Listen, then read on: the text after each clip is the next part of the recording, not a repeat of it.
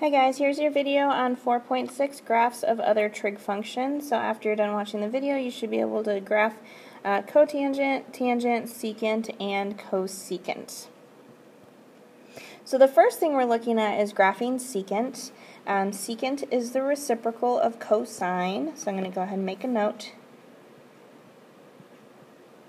Secant is the reciprocal of cosine. Okay. So I'm going to find the period and the phase shift and then sketch a graph over the specified intervals. So the period for secant and cosecant, they are the same as finding the periods for sine and cosine. So that's going to be 2 pi over b, which b in this case, b is the number in front of x, which is 1. So 2 pi over 1, which is 2 pi. So that means this graph is going to repeat itself every 2 pi units. And then the phase shift is negative c over b, so then that's going to be positive pi over 4. So it's going to be shifted over pi over 4 units.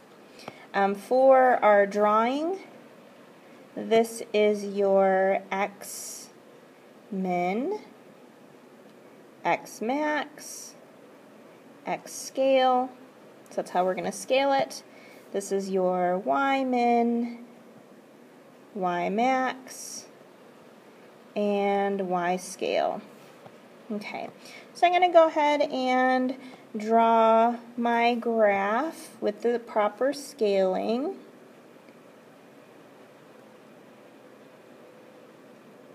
So for my y's, I'm going from negative 5 to 5.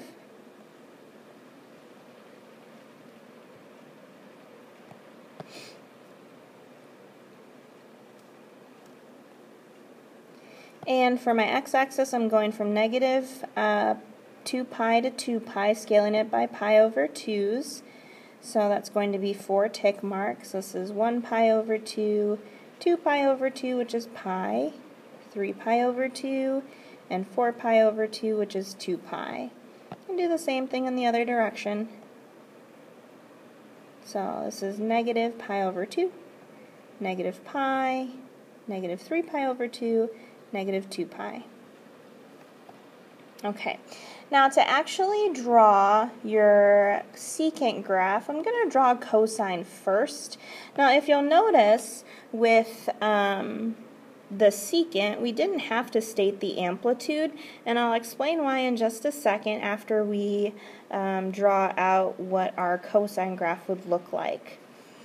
So our cosine graph has peaks of -1 and 1, and then it repeats itself. So, oops. So it has a phase shift of pi over 4, so typically cosine starts at your positive amplitude, which for this would be at 1, but I'm going to shift it over pi over 4 units, which is right here, since this tick mark is pi over 2. And then it starts at my positive amplitude, goes to 0, negative amplitude, back at 0, and back at your positive amplitude. And the process is going to repeat itself.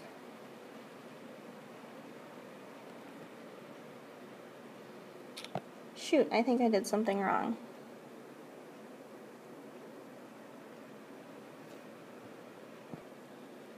I plotted my points wrong because I wasn't paying attention to my phase shift.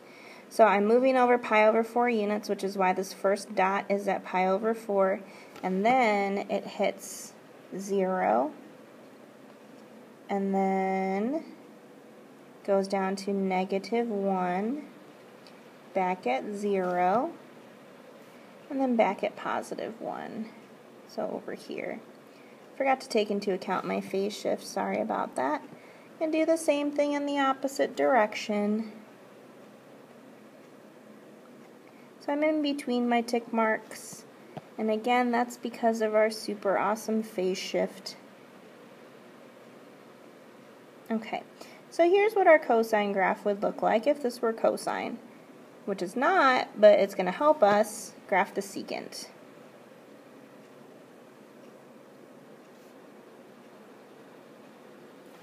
Okay, So secant is the reciprocal of cosine. So when I'm taking this graph, I want to take the reciprocal of it, which means I'm going to take all of those values and turn them upside down. So what ends up happening, particularly at these values that I'm going to highlight in purple,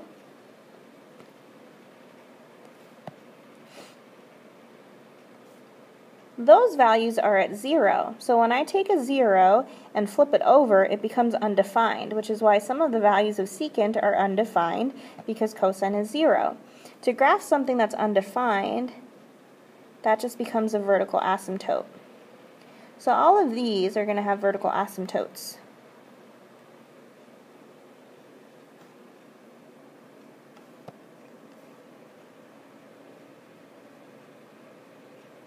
Okay, now to actually sketch the graph of secant, what you're going to do is you're going to start at all of the peaks. So this one, this one, this one, this one, and this one. And you're going to start at all of your peaks and you're going to extend towards the asymptotes without crossing or touching them. And the green curves that I'm actually graphing right now, that is the graph of secant.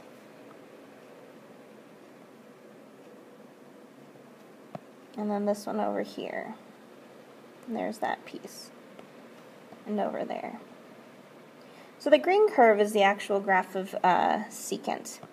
Now, graphing secant by hand, as you can see, is a pretty complicated process. So if you wanted to, and I'm totally okay with this, you can use a calculator to graph it.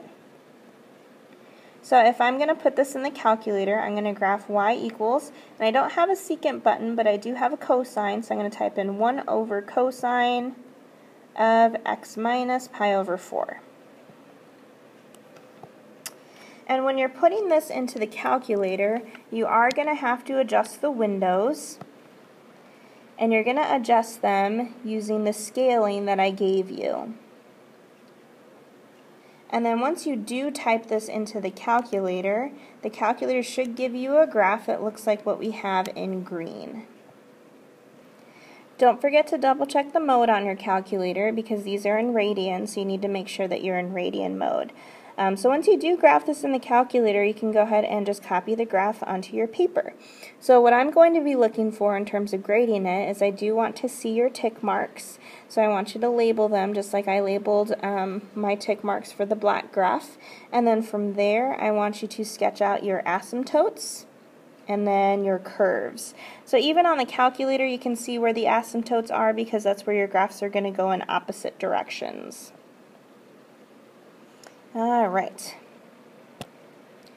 Graphing cosecant. Cosecant is the reciprocal of sine.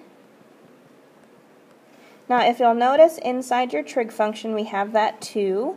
So I'm going to go ahead and factor it out just like we did with the sine and the cosine stuff. So that becomes 2 times x plus pi over 2. And the reason why I need to factor out the 2 is because it's going to help me figure out the phase shift. So your period, again, is 2 pi divided by b. b in this case is 2. So 2 pi divided by 2 is pi. Your phase shift for this is going to be negative pi over 2. And from there, we can go ahead and use the calculator to sketch our graph. But I'm going to create my scaling for my x and my y-axis. So my y-axis goes from negative 5 to 5.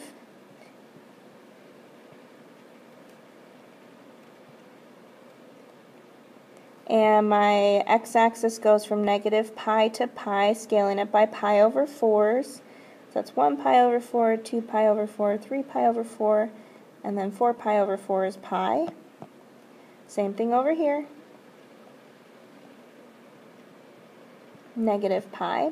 And here's what I'm going to put into my calculator. So on my calculator, I'm going to go into y equals. I'm going to type in 1 over sine of, and you can do the original or you can do the factored one. I'm going to go ahead and do the original. But again, we did have to factor it to get a correct phase shift. So I'm going to go to y equals, I'm going to type in 1 over sine of 2x plus pi. I do need to adjust my window, so I'm going to hit window.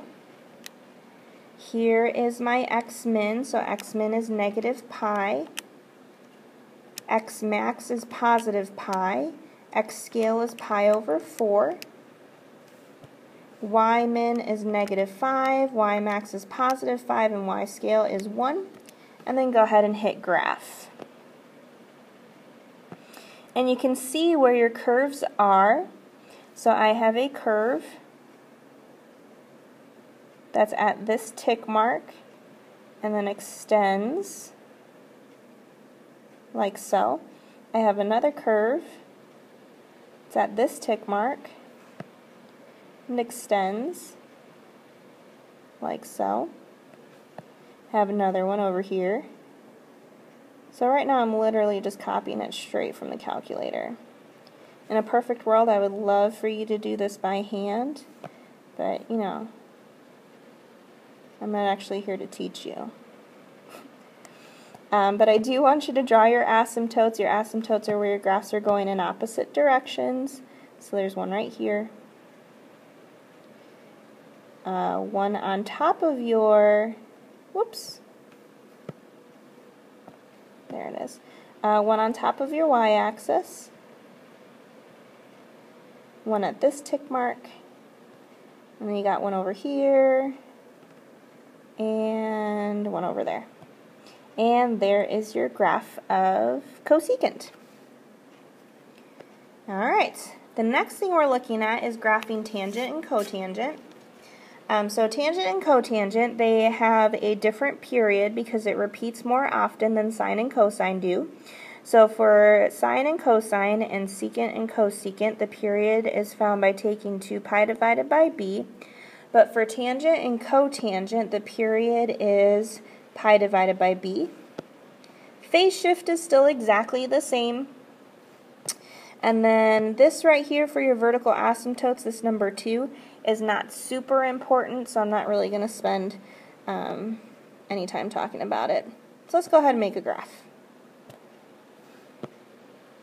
Okay, so my period for tangent is pi divided by b. B in this case is 1, so that's pi over 1, which is just pi. And my phase shift is negative c over b, so I'm going to take the opposite of that, so negative pi over 4. I'm going to go ahead and sketch out my graph with the proper scaling. So I have 1, 2, 3, 4, 5. 1, 2, 3, 4, 5. And I'm going from negative pi over 2 to pi over 2, scaling it by pi over 2, so I'm going to need 4 tick marks. Because pi over 2 goes into 2 pi 4 times. So negative 2 pi. Okay, I'm going to go ahead and put this in the calculator. So I'm going to take 1/2, so 0.5, tangent of x plus pi over 4. I'm going to adjust my window, so it's negative 2 pi to 2 pi, scaling it by pi over 2's, negative 5 to 5, and y scale is 1. Then I'm going to hit graph.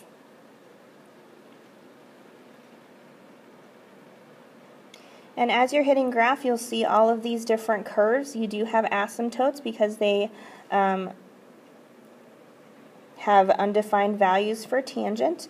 So I'm going to go ahead and copy the graph from my calculator so I can see that it crosses the x-axis at these points. So there's one right here. There is another one over here. There's another one over here. I wish I could show you guys my calculator, but unfortunately this program won't let me do it. Okay, and then I have an asymptote in between those points, so right in between them. So there's one asymptote right in between right in between. And here's my other asymptote. Okay. And for my tangent curves, I am going to extend towards the asymptotes without touching or crossing. And again, I am literally just copying the graph from the calculator. And then you also have this piece over here. And that is your graph of tangent. Let's look at cotangent. So cotangent of 2x minus 1/2, that I need to factor. So that's going to be cotangent of 2 times x minus, and I'm taking pi over 2 and cutting that by 2, dividing it by 2. So that's pi over 4. So my period is pi divided by b, which is pi over 2. Phase shift is pi over 4, so it's going to be shifted pi over 4 units. And then I'm going to create my graph. So this one's going from negative pi to 2 pi, scaling it by pi over 2's. So over here I'll have 2 tick marks. On the right hand side I will have 4. So there's pi, and there is 2 pi. And then scaling it by 5's. So negative 5, 1, 2, 3, 4, 5. Positive 5. I'm going to plug this into my calculator. So what I'm typing into the calculator is 1 divided by tangent, since cotangent isn't a button. And I'm going to go ahead and do the original. You can do the factored one if you want to. But I'm going to type this in right now. So that is 1 divided by tangent of 2x minus pi over 2. Going to adjust my window, so that's going from negative pi to 2 pi, pi over 2, negative 5 to 5, and 1. And let's hit graph. Alright, so you see that your cotangent graph is crossing at every one of those tick marks. Hopefully you see that if you graphed it in your calculator correctly. So I'm crossing at all of my tick marks. You can also see your asymptotes. So graph your asymptotes. They're in between every tick mark.